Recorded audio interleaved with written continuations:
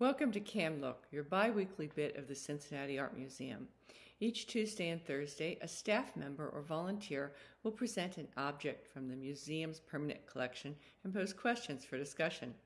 Please check back at 10 a.m. on those days for a new work and a new conversation.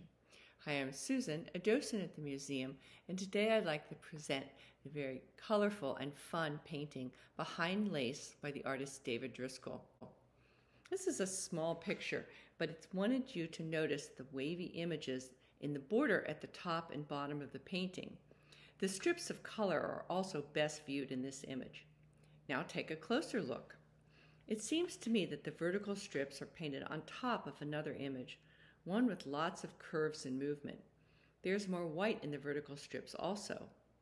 Want to look at the title with me next? I can visualize lace, that open weave white stuff associated with fancy gowns and ladies' hankies, but what is Bahian lace? Bahian refers to the culture of Bahia, one of the 26 states of Brazil. The Portuguese colonized the area and profited from agriculture, slavery, and ranching.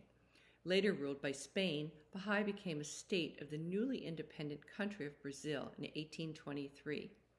These ladies are modeling a traditional Bahian costume. Note the abundant lace. The elaborate multi-layered dress is a reminder of Bahai's colonial past. The headdress relates to many slaves' Afro-Islamic roots, where turbans were a part of the local dress.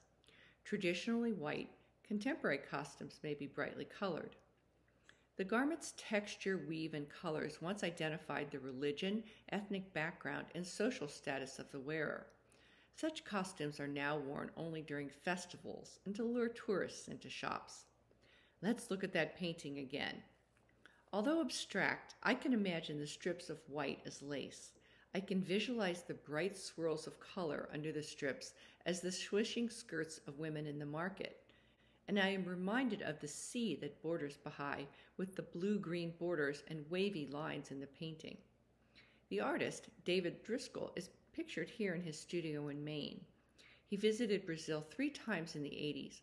By that time, he was not just a recognized painter and printmaker, but an established scholar and curator.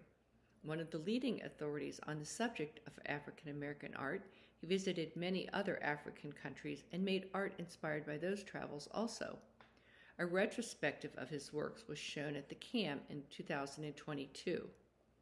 I didn't need to know much about this painting to enjoy its riot of color and movement, but I'm glad the artist gave us a means with the title to learn more about a new place and one of its traditions.